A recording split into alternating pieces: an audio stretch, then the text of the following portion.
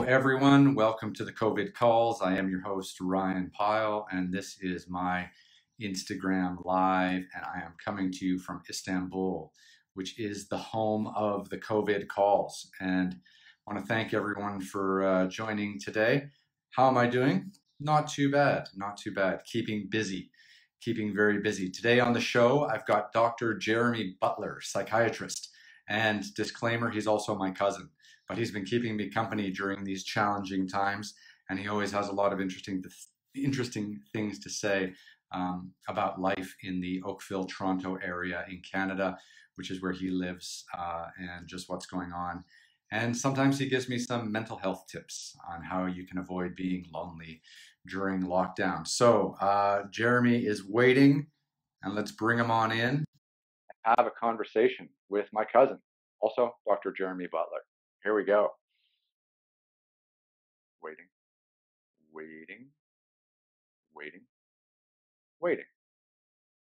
Ding, ding. Hey, buddy. How you doing? Morning, sir. How are you? Or morning my time. What time is it where you are? 3 p.m. in the afternoon. Still on coffee and water, if that's what you really need to know. There you go. So how have you been, buddy? I'm doing well, man. Yeah. It's things are starting to open up back here, so I feel like the tide is receding, and sort of you can kind of see a light at the end of the tunnel. I don't think it feels like we're just treading water anymore. Hopefully, things are moving forward. So, starting to get that little bit of glimmer of hope that you sort of survived this, as opposed to just being mired in the middle phase of it. So, yeah. What about you? Yeah, I'm okay. I was talking to myself the other day on a podcast that I was recording, and I was saying, I just talk to myself all the time. It's not healthy. No, it's not healthy. Not healthy. But well, first of all, let me say I appreciate you. This is your third time doing these calls with me, and every one of them, I always feel happier at the end of it. Not only because I get to hang out with my cousin online and in a public forum. But also some of the tips you've given me have been super helpful. But yeah, so here in Istanbul, I feel like now I'm entering like my third phase of whatever this lockdown has been. So the first phase was just uncertainty, and I think that was like the Netflix and drinking stage, and then the second phase was like rescue a kitten, and start doing these calls. And then moving out of the hotel and getting an apartment where I could kind of feel like I was living a normal life. Yeah. And then now I'm into stage 3. This is my own psychological evaluation and interpretation. Okay. And now I'm into stage 3 where I'm actually in a position to start planning my exit. And it looks like borders with Turkey and the rest of the EU are going to open up in July. And it looks like there might even be a chance where I could film in Switzerland in August, because it's actually an adventure trekking show, so very focused on social distancing. And of course, yeah, so that's kind of been my progression since the last time we've talked. What it reminds me of a little bit is like a jail, right? Like, when you see people who go to prison, those first couple days are just such intense despair and desperation, and then you kind of get a sense of the ropes, and then it's like, all right, it's time to plan my exit or escape, right? So you haven't been to jail though, have you? Well, look, I did forensic training, so I used to work in prisons a fair amount. So that was what you were doing in New York. Amount of time.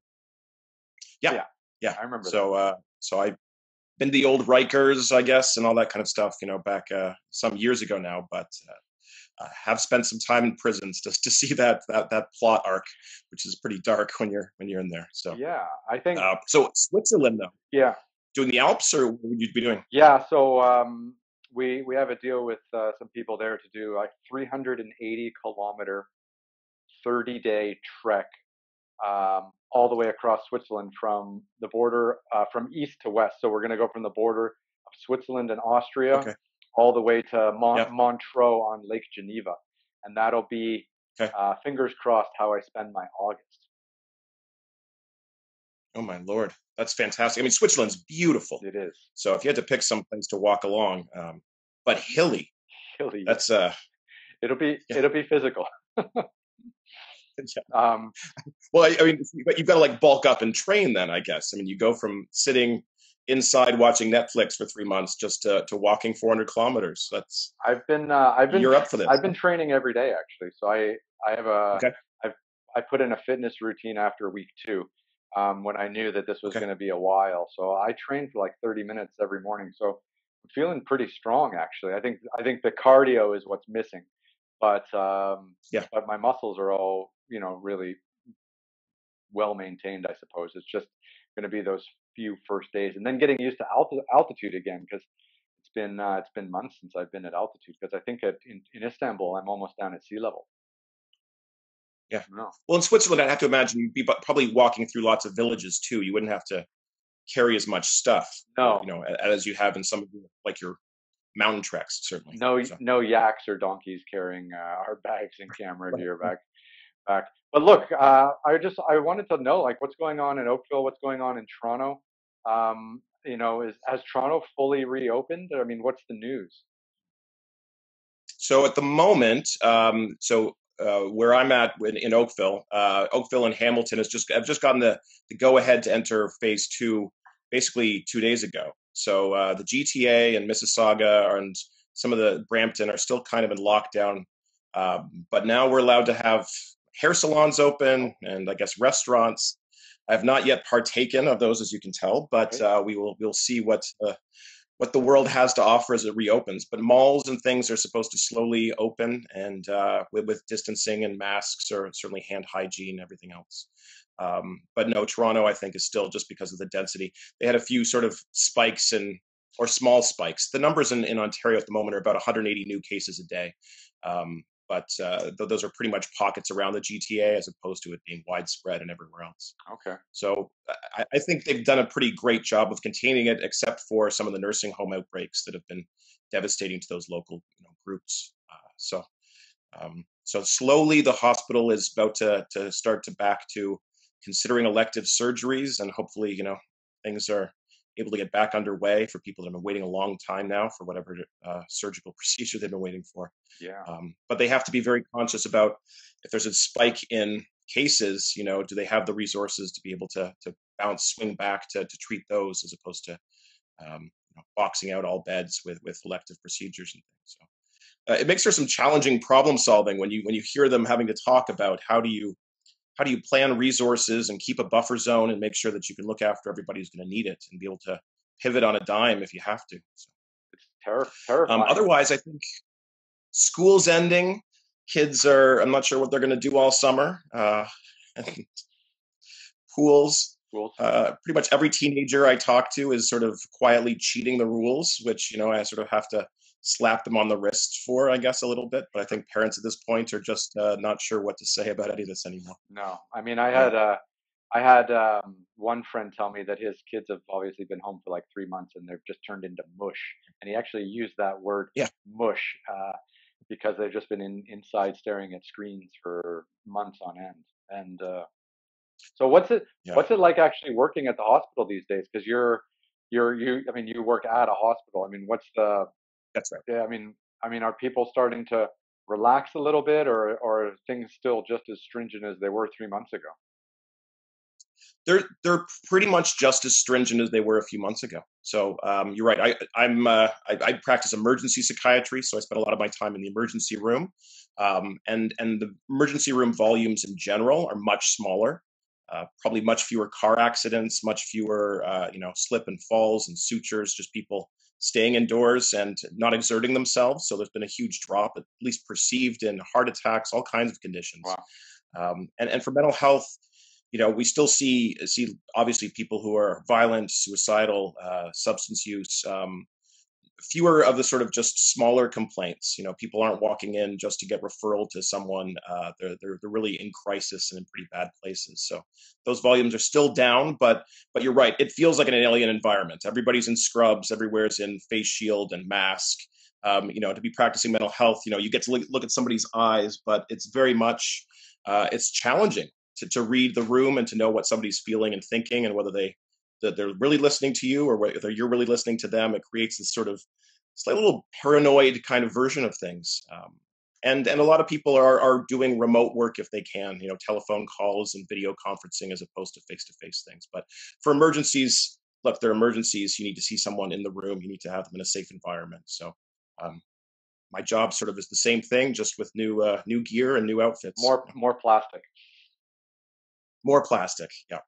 That's good. Yeah. I've been wearing this because you have to wear it all day and you don't want to touch it. I've got this sort of like big welder's helmet one that flips up as opposed to the little disposable ones that everyone's been wearing. So do you have a picture? Do you have a picture of any of this stuff that I worked on it for that. So I can put it on Instagram and show everyone how crazy you are. Yeah. No, exactly. It's this big, yeah, it strikes a pose. I look like I'm going into a mine, but whatever. Whatever keeps you safe and healthy. Yeah, well, that's it. I've had 2 patients that I've seen who have ended up testing positive a few days later. So wow. You get sort of these little throwing phone calls and go, oh, Jesus, does that mean that I'm going to get it? And you're sort of monitoring your temperature for a few days and trying to be conscious of who you're around. But, thankfully, they've all been in situations where I've been using PPE. And so it's not like I've had direct exposure, and I did get tested and tested negative. But it's a harrowing kind of experience when you think of, holy crap, did I get it and asymptomatically spread it to the next, 20, 30 patients that I saw over the last, couple of days. Then bringing it home to your kids and wife, like that's the crazy thing, right? Yeah. That's all of that, right? Yeah. I mean, my wife and kids are pretty self-contained. I think the concern here is not so much, like I said to you before, that I'm terrified of getting COVID or that they're terrified of getting COVID. It's really, really trying to stop the spread of it to more vulnerable populations. So I don't live in fear about getting it, but certainly I live in fear that I'm going to pass it on to some 90-year-old, or somebody who's in a group home or a living facility that there's congregant living and can pass it on. So it's wild. Yeah. I mean, something you told me the first time we talked, like literally like 3 months ago, probably was that like people were just staying away from hospitals because like hospitals were a place where people were getting sick and spreading it, and doctors were getting sick and nurses were getting sick, and obviously that was probably the most fearful time. But I'm wondering, like, when people are going to start counting the cost of turning people away from hospitals who didn't have COVID, who had maybe minor issues that are now major, or people who are coming in for elective surgeries and now have serious issues, or maybe even some of your potential mental health patients that maybe had minor issues at the beginning, but 3 months later have gone into a very dark place, and now they don't even know what to do with themselves. Like I'm like, this has overwhelmed us all so much that, like, at some stage when we can start seeing our way out of it, which is maybe where we are now, I'm wondering how people are going to start counting, the cost of this 100% all resources to COVID-19 movement that we've been in. Well, I mean, I think you're right. I mean, especially when this is first going down and you're looking at Italy or you're looking at United Kingdom, you're looking at New York City, and you're just sort of seeing, these exhausted healthcare workers that are just, working these extensive shifts and not enough PPE and just having to sort of stay, gowned up and masked up all day long and watching their colleagues fall just because it was so prevalent. We didn't get that here. And you're right, as we sort of transition to community spread, it's not really about hospitals being a hotbed of exposure potentially. It's really about other places really being around and being spread outside of hospitals. So the hospital I've worked at has sort of gone out of its way to sort of advertise that the doors are open. Oh, really? Explicitly for the reason saying, oh, yeah. So the message certainly from a hospital is not like, don't come here. Stay away, we have COVID. In fact, the resources are there and available, and we've been scared that people are self-selecting and staying away. Right. So it's not that we're not that ready to help them, but it's more people's own fear of a hospital being a scary place at this time. Obviously, there's limitations on visitors and the number of people that can come in, and everyone having to physically distance while in a hospital. But the message that's been tried to be said is, please don't stay away. Right. Get the help you need. If you're suffering, whatever it is, chest pain, abdominal pain, please don't wait. Still do what you need to do to get the care that you need. Don't let that fear get in the way. So I think it's really how do you tell people that and have them, take those risks given all the anxiety that's been generated from this. Well, but you're right. Elective surgical procedures they've stayed away from planned bringing people in and deploying the resources towards that thing is a very conscious decision at the moment. Okay. Outside of emergencies. Wow. Yeah. It's yeah. Okay. So let's move away from your hospital life. Let's talk about anxiety. Um, Sure. I've been dealing a lot with anxiety the last 3 months, just not knowing, just having this kind of hangover, because I, in many ways, I'm a bit of a control freak. So maybe this makes my anxiety worse. But I normally live a life where like I know where I'm going to be almost every day for a whole year. Like I know where I'm going to Yeah. be filming here, and then there's a talk here, and then there's time with friends here or family or whatever, and everything has just been like shattered.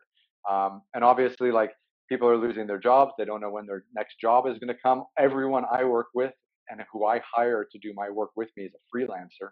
And we're all just sitting around being like, when can we get back to work? When can we start earning, a wage again? And I just feel like this uncertainty that we're all sitting in is just terrible. Yeah. It's So, I mean, again, I think you're giving. That's exactly what There's a lot of you'll hear people describe anxiety in different ways, right? For some people, anxiety is a state of restlessness. For some people, it's more of a somatic experience. I'm aware of my chest. My breathing. I'm aware of my heartbeat. Or someone else, it's more of an experience of their own thoughts. I've got all these thoughts. I'm thinking about something at the same time. I'm very anxious. But to your point, I think of probably one of the easiest definitions of anxiety is an intolerance of uncertainty. Right? Is that desire to know when the end of something is going to be, or what the answer to something is going to be, what the outcome of it is. And for some people, those are very small things. For other people, those are more existential questions. And for a lot of us, we solve that kind of anxiety by compulsive behavior. Right? I'm going to plan. I'm going to do a to-do list. I'm going to think about it. I'm going to, all of that kind of stuff are healthy ways of dealing with uncertainty. But what you're describing is, I think, what we're all struggling with is the uncertainty and the inability to really put any framework on this, right? We're being denied answers because there probably aren't answers yet, and the answers we get are constantly changing. And then if you listen to the CDC or your local public health person, or you listen to Donald Trump, you're getting messages all over the place about what the real story is that just screws with that part of your brain, trying to say, I understand what reality is, and here are the rules to play by, and here's what I'm going to do. So for all of us, I've seen this among my colleagues, right? You have what the Ontario Public Health is saying, you hear what the local public health body is saying, the hospital is saying, then you get, Trump or the CDC or the latest research paper coming out of France, and they're all saying slightly different things. And it just leads to conflict and more uncertainty as opposed to a sense of control. And here's how we're going to address it. I mean, for you in terms of money and employment and planning, like, having a small business, the best of time is constant uncertainty. Yeah. I mean, the people I think that struggle the most, when you know people who have small businesses, you never get to turn that off. No. That sense of you go home at night and you're still running your business in your head. You don't get your weekends off. You're leveraged up. Your own life is caught up in that. Very different than if you're working just a job for somebody else with some sort of structure and benefits. It's true. So to take your small business, which involves throwing yourself out into the wilderness and provoking that uncertainty, it's so many levels to it. Well, the uncertainty is really fun when you're on camera. Well, what's funny about it is, like, I don't know that I don't think I can accept that you're an anxious guy. I just have to question that very premise. I mean, given what you do, you've got such anxiety tolerance, right? You've got such risk tolerance. You're not someone who's, just sitting at home with a stable life. You're essentially living beyond the risk factors that most of us, protect ourselves with. Yeah. So I think of you as the exact opposite of an anxious guy who's probably anxious as hell because you can't throw off the shackles and just and do all the fun stuff that you normally do. Yeah, I think you're right. I think that's part of it, and you've used analysis of 40 years of knowing. But yeah, I mean, I do live a quite risk tolerant life. It's very different than most, perhaps.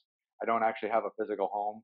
I spend most of my time filming or meeting people and giving talks and stuff like that. And yeah, I mean, where where I don't get anxious from the same people, I think from the same things that other people get anxious from. So like, Okay. not knowing where I'm going to be next week, or not knowing this or not knowing that, doesn't bother me at all. What bothers me is like, when are we going to film again, and where's it going to be, and where, because normally the filming schedule is planned out months and months in advance, Yeah.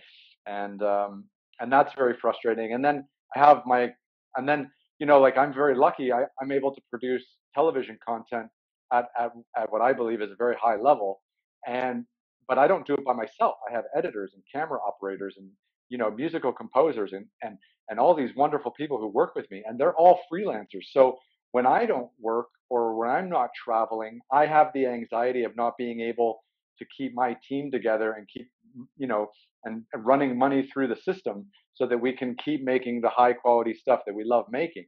And now I'm in a position where some of the guys are, they're on unemployment insurance, or some of them are looking at different job opportunities, or even leaving the industry altogether.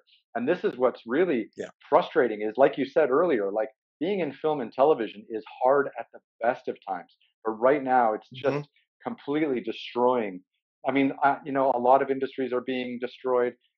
I understand that. A lot of people are losing their lives. I also understand that. But for our specific Yeah. conversation today, the Yeah. amount of people who are in film and television at the end of this is going to be like probably less than half. Yeah. I really believe that. Well, no, I mean, again, yeah, it's horrifying to think about what the impact of this is going to be in a lot of different ways. And I think that we all sort of aware of the worst case bit, but which industries get cleaned out and how they rebuild themselves. And as you know, I'm a theater guy. I do a lot of improv, and I did a lot of theater in undergrad and stuff. And I can't even consider what that industry looks like after this. I mean, film and television, you can start to, I mean, I know that Hollywood starting to pick up again with some kind of distancing in some way, kind of way. But look, how do you do live theater? How do you go back to being in a room and a one-off performance, and really the magic of watching real people interact in front of you?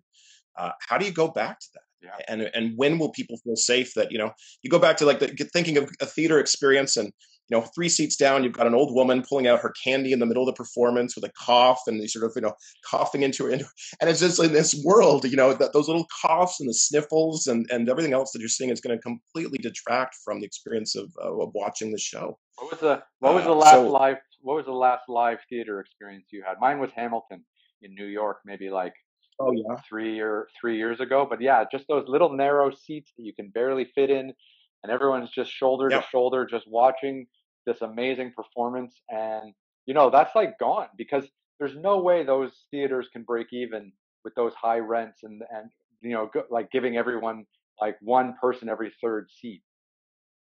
Yeah.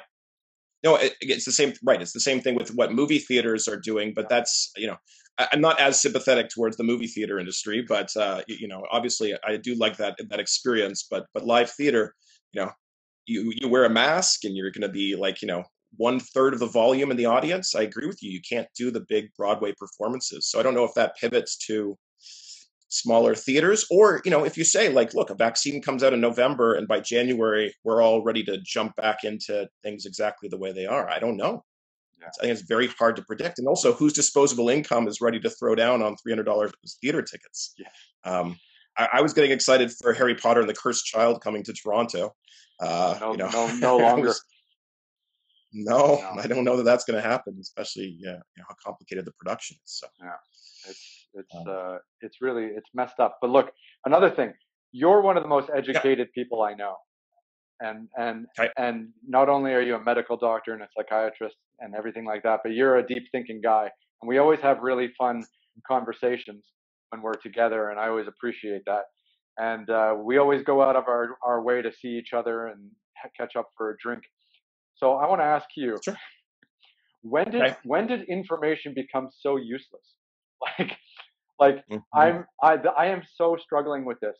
So I mean, first few weeks I was watching the news a lot. We've talked about this on our last conversation together, Yeah. but I stopped basically watching the news. Now I just listen to a podcast every morning, and then that's it. But I'm like Okay. you. Like I try to only get my news from like the WHO or the CDC. Like if I want to know what's going on, I just go to their websites and I have a look at the country outbreak and how everything's looking and whatever, and then I disappear. I don't ever go to a news site. So, but like you said, every single like platform or broadcaster or even the CDC and WHO, the numbers are so off the chart different in every direction. And I just like, when did information become useless to the point where it just builds up anxiety in people's minds and doesn't give them any hope or any real decisiveness in how to live their lives? Yeah, I think it's a great question. Uh, More of a debate or a so dialogue. I don't expect you to be able to answer yeah, that one. well, no, I used to give this a lot of thought. So I used to teach a class at NYU about child and adolescence and the impact of media on them. You were You teaching know, at and NYU? trying to understand. I taught at NYU for like about a year and a half, a couple of the class a couple times, I never knew. and it was an undergraduate class. But one of the questions you have is when you're telling parents how to raise their kids. Parenting, they get such many different messages, right? Messages from your mother-in-law and your mother, and from your pediatrician, and the news articles, and trying to really, what the class became about, to my mind, was how do you teach people to be savvy about how they read information and review studies and what sources they go to and how to critically think. I don't think our brains, uh, if you go back 100 years or 200 years, I don't think that they were sort of naturally built to critically think. And I think the real question that we all have is we have exposure and access to huge amounts of data. And unless you have a really good filter that you've built up and a really good model of how you process that data, you're going to drive yourself insane, because it's so easy to see conflicting information that has these sort of sexy storylines. To your point, I think a lot of story. Story is kind of an abstract idea, but story is how we as human beings, it's how we experience the world and ourselves. It's how we process information. When you hear data or when you see a news story, there's a way of composing a plot arc that helps communicate an important lesson to us, right? It's what Aesop's fables are. Everything is embedded, these little stories. It's how we take things in. And if you're not able to sort of both pick apart a story and put a different one back together, you just get lost in the stories that are being fed to you. And especially as this whole process has gone on, there are so many competing stories and different stories and where the danger is and what's going to happen, that I agree with you. Unless you really put some blinders on or you really critically think, if you're not able to just tolerate the uncertainty and you have to stick it right away into a narrative, it's a completely overwhelming experience. It is. And A lot of people, this is, I guess, to your point, what bothers me a lot is the number of people I've seen the last couple of months. And I apologize if this is no specific patient. I would say this is just a general experience I have, is that someone comes into my office, they sit down and they look me honestly in the eye and they go, "Well, I've done my research." And I'm like, "Oh, you've done your research. Okay." And that can mean any number of things, but it typically means, typing 3 words into Google and clicking on the first article that comes up, and feeling like they have now, accepted an expertise and knowledge base on something. And it becomes an inherently conflictual, or it can, experience, because now someone believes that they've done research, they believe they have the truth, and the depth to which they've done this can vary dramatically. And you're now arguing with an equal expert. We're now both experts in this particular issue. It's not, and I'm not trying to pretend that I'm doctor, I know everything, but I'm also saying, okay, I might have encountered this problem 2,000 or 3,000 times before, and your Google search may not quite be comparable to the nuances of what this problem might mean for you. right. So, yeah, That must I be agree. I don't think our brains so are for data. frustrating. That must be Yeah. so frustrating. I think it's a problem. I mean, again, WebMD and everything over the last 20 years, it's certainly just changed the practice climate. It's not so much, you do have a little bit more of a consumer driven experience, I think, when you're practicing medicine, right? It's Right. a little bit more, well, I've read and I want this antibiotic, or I want this blood pressure medication, or I think I have this illness based on the commercial. So you're competing a little bit with people getting information and data, but also you're trying to provide the filter or the expertise or the aggregating source to say, okay, you do have a little bit of this, but maybe it's not exactly the thing that you were told on TV it is. So when did we all stop trusting each other? I think that's why wouldn't you're a doctor? Like, if you told me to do something, why would I second guess you? Like, why would I listen to an advertisement that comes on at 1 a.m. after Fox News or CNN, and that's not a erectile dysfunction advertisement, because that's what they're all about. But why would I not just listen to my family doctor or the psychiatrist that I go to?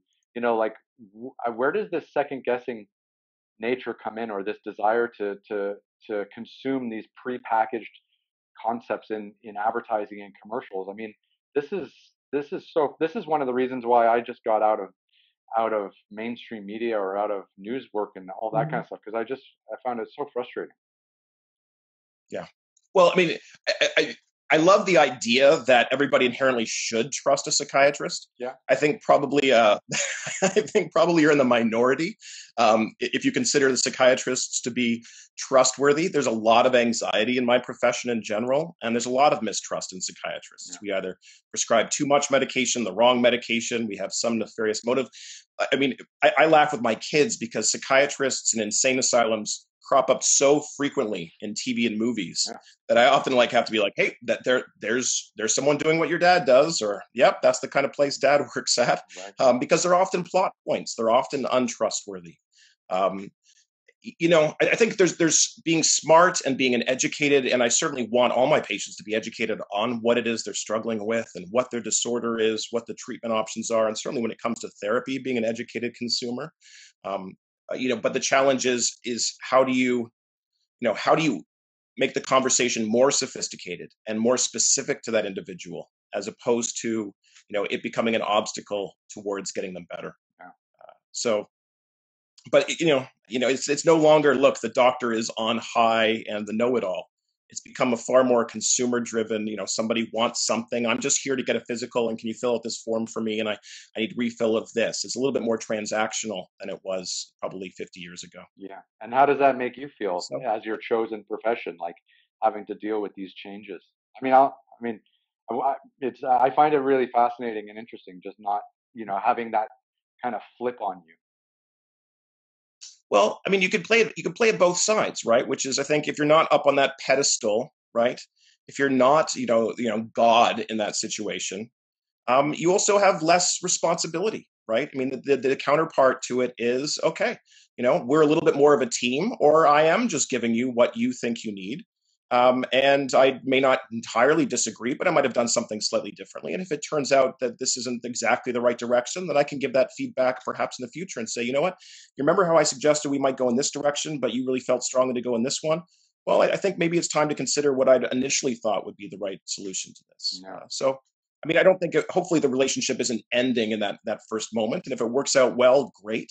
I think the question always is, if it works out not as well, how, those kinds of struggles. If I think that you have a psychotic illness and you think it's just depression, and I'm saying, I think you need an antipsychotic medication, I don't think you need this antidepressant, there do become those moments of, we're really arguing about the diagnosis, which in mental health, you don't get to point to numbers. No. You don't get to point to, here's your psychosis level right here on paper, and we need to give you a medication to bring down the psychosis. It's a much more abstract experience. You mentioned something earlier. Just about all the mixed messages coming at you, and the federal government will say one thing, and then the local government will say another thing, and then these hospitals will be saying something else. Like, as a medical professional, how are you dealing with all of this mixed information, and how are you processing it and trying to explain what's going on if a patient comes in feeling anxiety from COVID or has lost their job? Like, how do you explain to them what's going on, and that it'll all be okay soon, kind of thing? Like, are you even doing that? No, I'm doing some of it. I mean, it's interesting to me. I see a lot of people at the moment, they come into the hospital and they're wearing masks. And the minute they come into my office, they say, can I take this thing off now? And in that little interaction, what you realize is the person is wearing a mask, but they may not be aware of why they're wearing a mask. Oh, yeah. And so when they're asking, can I take this off as if this is me, like I've showed up at their house that morning and said, put a mask on, which obviously I haven't. The question becomes, why is that person wearing a mask? What's their own understanding of what it's for? And I tend to look, I'm masked up and I've got a face shield, so I'm well protected. But really, they're wearing a mask to not spread it to me. That's why they're wearing a mask. I've got the face shield and everything on to both protect myself and also to make sure I don't spread it to them. Right. So a lot of people, I think, the challenge has always been public health messages. And how do you tell people across a large population a really simple bit of information that's not too simple, right? But it's also not too complex. And what you see, for example, if you go back to last year, when you look at the anti-vax movement, there's a lot of criticism about how vaccines have been communicated to the general public over the years. There was a time sort of 30 years ago where you told parents, get your kids vaccinated. It's an inherent good, and they did it because these were illnesses that their parents, their grandparents had. There was a very concrete understanding of what they're for. But over the last 20 years, you see that people don't like to be told what to do. They're not necessarily being told why they're giving their kids the vaccines. They're getting told by a lot of people that these are bad. And now the simple message of get your kids vaccinated because you're supposed to do it on a schedule has sort of all fallen apart with lots of paranoia and skepticism. So to my mind, I think it's a balance of there are messages out to the general public that are really there to reduce the spread of this illness and contain it. And then there's the very specific, okay, with this individual person, what was the exposure risk? How many people do they interact with? How far is a cough? How far do we need to stand? It's really more about the treating and assessment of individual patients. And that's where Donald Trump's with the hydroxychloroquine or all of this sort of, become completely lost. You can't just say to a whole population, get on this drug. So for some people, it's going to kill them. Mm-hmm. For other people, they have, what stage of the illness should they be treated with? All those nuances get lost when you oversimplify things. Yeah, and that's where spreading I see that globally, challenge. and spreading that Yeah. globally, which is terrifying. Well, that's exactly right. Because if you see, you look at what Sweden's doing, and then you look at what's happening in Italy or in Spain or in Germany, and you look at China and Hong Kong and how they've approached this. You've got so many different images of what the right thing to do is, and there's specific reasons and different populations who's compliant and who's not, what resources they have, what the culture is like, what the geography is like. But in our brains can't process any of that. All we see is chaos and confusion, and why aren't we? And we should be, but what's the right thing? And as you said at the beginning, it's the tolerance of uncertainty in this world of uncertainty. And what's right for Norway is probably not what's right for downtown New York. And how do you accept that that's true without inherently questioning it and scrapping the whole thing? And getting over emotional about it. That's the other thing that I just can't handle. Like every time I go and accidentally see a news, report, a video, for example, like a television news report, I just see these presenters or these journalists with just so much passion for their yay or nay position on this one issue. And when did news stop being objective? And when did we stop building some consensus before we blurted our version of it out into the world? Yeah. Well, I think, look, especially in the era of Black Lives Matter and everything that's going on in the United States. I think there's a good point to point out that the news has never been objective, right? The days of here we have 30 minutes to cover what the top stories are. That's a very selected approach to objectively covering all the important issues, and which ones get dropped quickly and how much time is devoted. And there's always been selection in terms of that. But I agree with you. It's never been the entertainment bit of let's sit in front of one news channel for all day and hear the same messages, being to, as entertainment, which it's turned into. Then being so stressed out by what you see that you're stress eating, or you're stress smoking, or you're drinking too much alcohol, or you're beating your kids or beating your wife. Like the stuff that's coming out of South Africa, holy shit. I've been interviewing some South African people, but I was listening to my podcast this morning, BBC podcast, and they were just saying violence against women during the lockdown was through the Oh, roof, and yeah, and it's been terrifying what's been going on there because people are in a stressful situation. They don't have any personal space, and yeah, bad things have been happening, and that just is a terrible situation. yeah.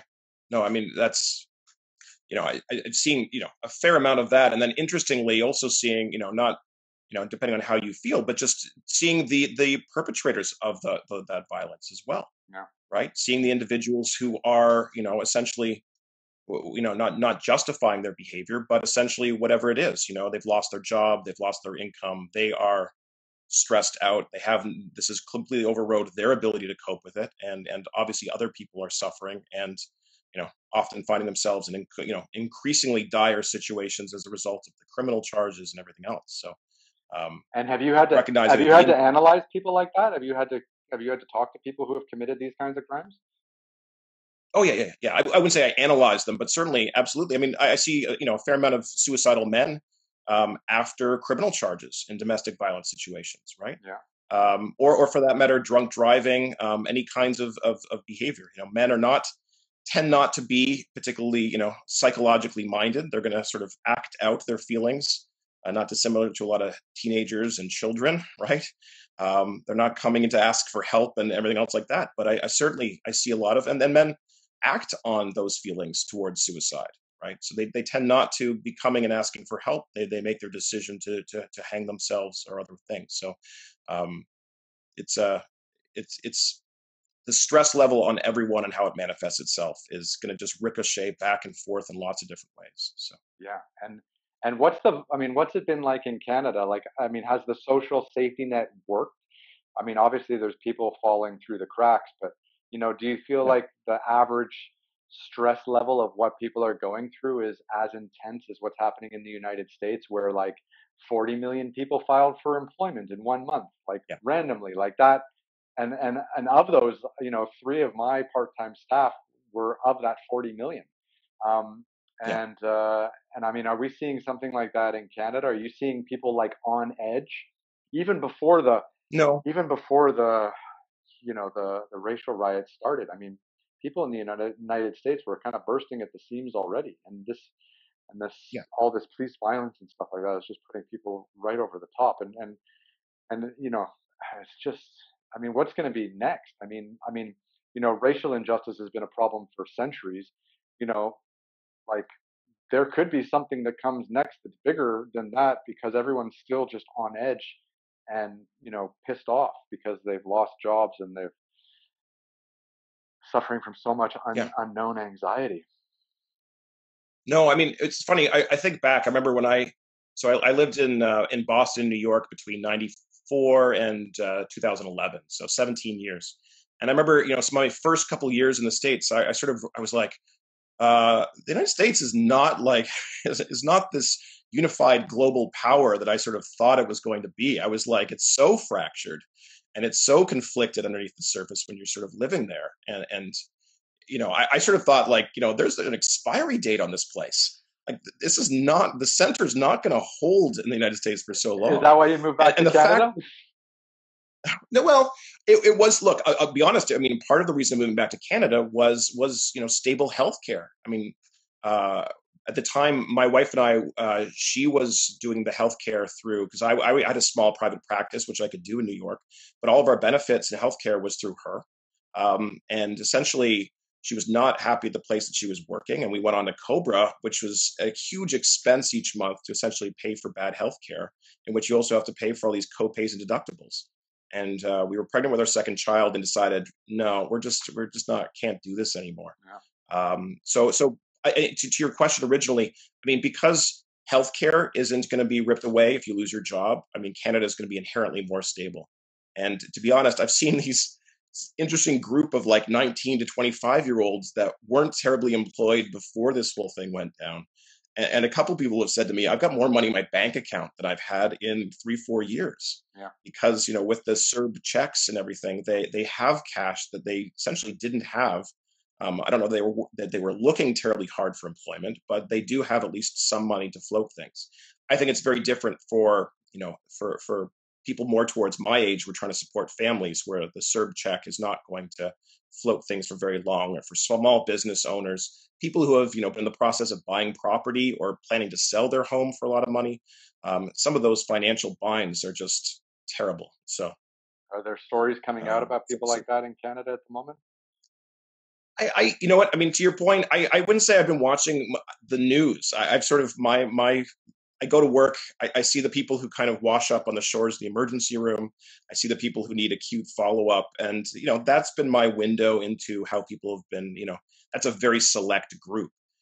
So I don't know. I think you can always go to the anecdotes to put a story together, but the question is, it'll take a couple years to compile what the overall narrative is of what the impact has been. So it's one of the challenges of not just choosing anecdotes and filling the world with just that story repeatedly, but not being able to know which anecdotes are most true at the moment is the challenge.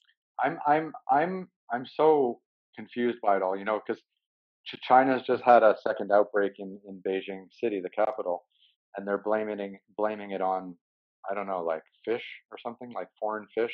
Like, when, this is an impossible question. I'm not asking you an impossible question, but I'd love to have a dialogue. No. When is the greatest investigative reporter that we have on our planet going to start figuring out where this came from and why and how? Like, we are now, 4, 5, 6 months into this. The Italians Yeah. just figured out like that people were getting sick with COVID in Italy in December. Um, Yep. like, when is someone who is incredibly thorough and incredibly diligent going to just dedicate their entire life to figuring out what the hell happened? Well, I mean, I think probably that moment has passed. I think there. I mean, you had in the early stages of this, probably every virology lab in the whole in the whole planet, Yeah. trying to get their hands on this and looking at and trying to answer various questions of it. And certainly, there are a lot of coronavirus experts that I think feel pretty comfortable saying where this came from. I think, to be honest, the real challenge is going to be China. Because if this did, I mean, I think that the general consensus is that it came from somewhere in China, whether it was that exact market or anything else like that. But I don't know that the Chinese are transparently going to ever share what they knew and what the metrics of this looked like, to a degree that we're all satisfied. Right. Yeah. I don't know. Maybe some archive gets opened up in 20 years, but I'd be surprised if they would keep such an archive. But I don't know the inner work. You know better than I do. I mean, just how much China. How much do they're going to ever share about this? Well, this is the thing. It's like, why do we have international institutions, and why do taxpayer dollars go to international institutions? Like, you as a Canadian citizen pay tax in Canada. Canada helps fund the WHO. The United States Yeah. used to fund the WHO, and they withdraw funding and stuff like that. But I just feel like this is the moment where the WHO should be leading the charge and telling everyone globally how best to act, and Yeah. producing regular statements about information that's coming out and where this came from. And they should be the people doing these analysis. And I just feel like they've gone silent. And it's shocking because the lack of global leadership at this moment in our lives is so obvious to me. And I don't know Yeah. if people are really following it. Like, in times of trouble, you've had the United States taking the charge, right or wrong.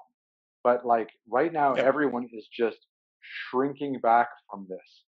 And it's just letting more garbage proliferate through the news system, confusing everyone. And I Yeah. just feel like why can't one country, one politician, one journalist, why can't one person try to just be the voice of what's happening at the moment? And it's shocking because, like, I mean, like you said, yeah, coronavirus would have been different 20, 30 years ago when you only had like 3 major English language news stations, or we were all just tuning into the BBC. Like, you're right, lots of other stories wouldn't have made it, but the news that we were getting would have been condensed and more focused. And I just find today's media landscape and the lack of leadership So frustrating and confusing. Well, I mean, I think what it's interesting. I mean, what you're yearning for, right, is a simplicity to this whole situation, right? No, What no, you're no, almost no, saying no, is no. like, It can be totally fucked "Hmm, up. Like the whole situation can be fucked up, and we can be like, "This is okay, going to last for 30 years." But I want to have like one person tell me that, like, and it yeah, should be like something to do with the United Nations, because that's why we created a United Nations to help deal with global governance or global communications or global problems. And if it's not going to be the UN, then it should be our global superpower, which we've all kind of signed on to. Like the fact that these two institutions are just hiding from taking any leadership in this situation, I find very yeah." frustrating. Well, I mean, you got to remember. I mean, I agree with you. I mean, look, I'm a big Star Trek fan, right?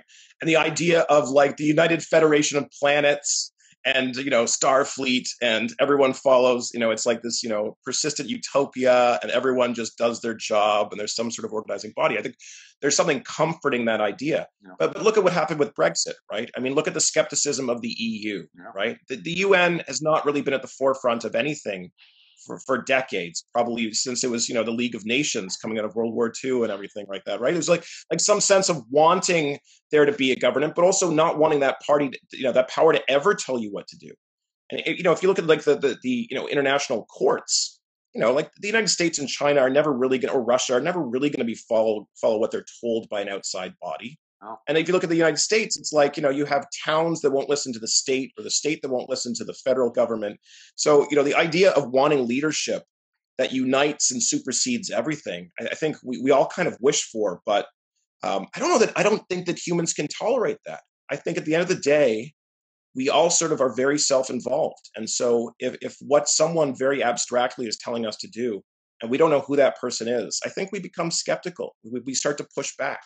You're talking about an entity that we'd have to have such trust in that if the WHO said, Ryan Pyle, you're staying inside for the next week, you'd be, okay, yes, WHO, you know me and you know what's best for me. I will do that.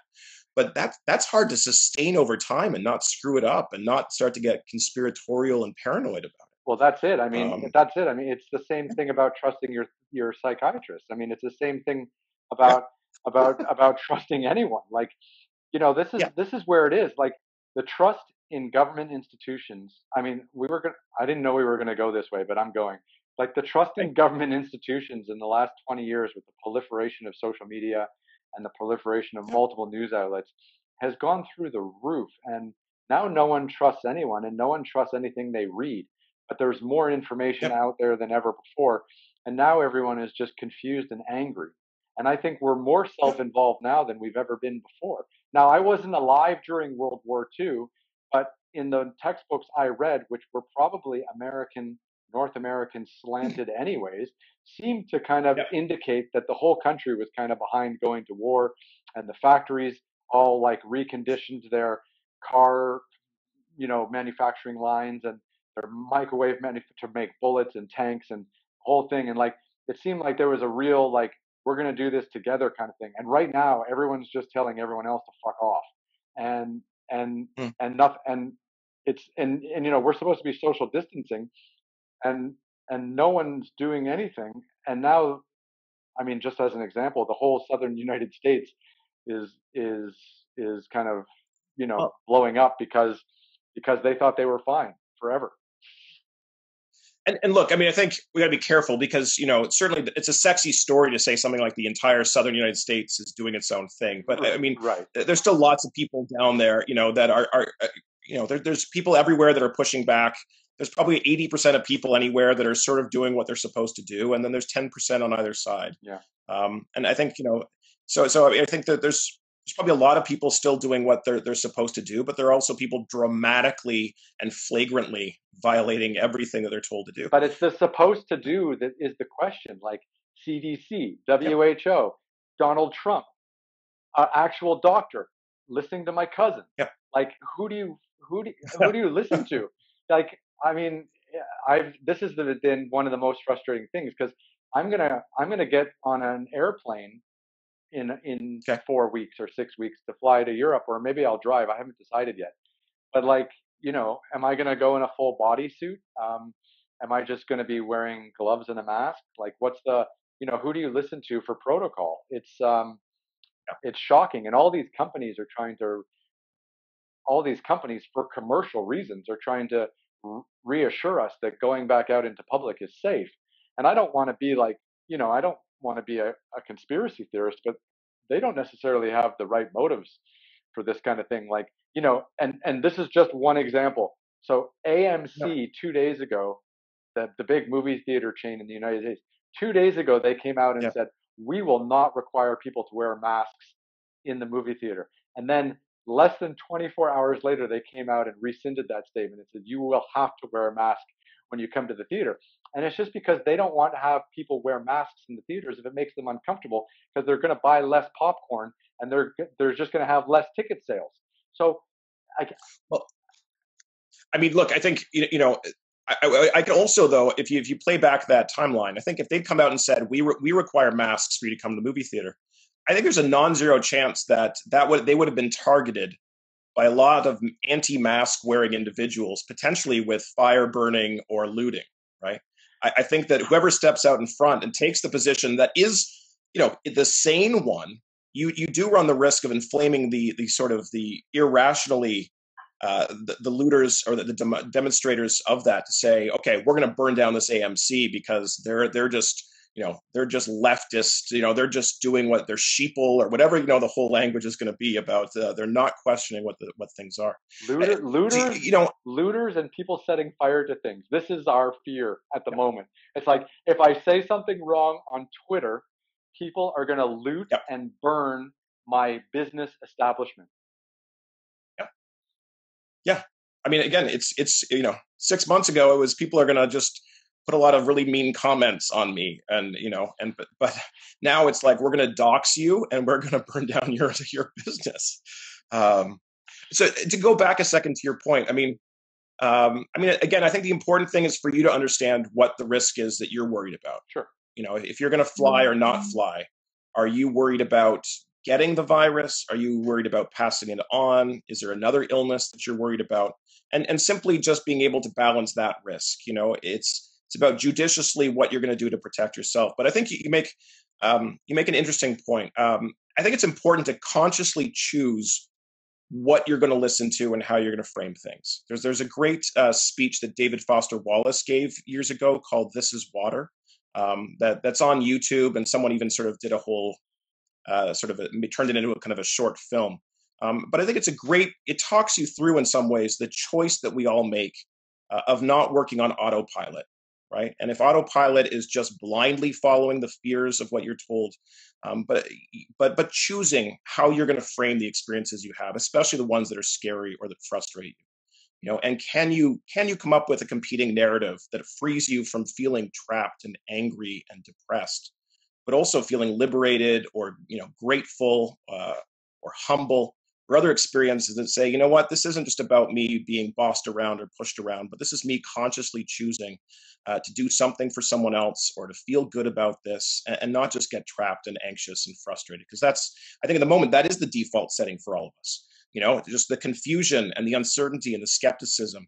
It's very easy for us to just regress and become blindly angry and want to burn things down and want to trash everybody. But it's much harder to say, hey, these are people doing their best to keep a whole economy up and running and allow free movement of people and reuniting of families and economic opportunities. And the answers are going to be 75% right and changing week by week. But how do I accept that and not think terribly of them and get too caught up in my own fear? Yeah, no.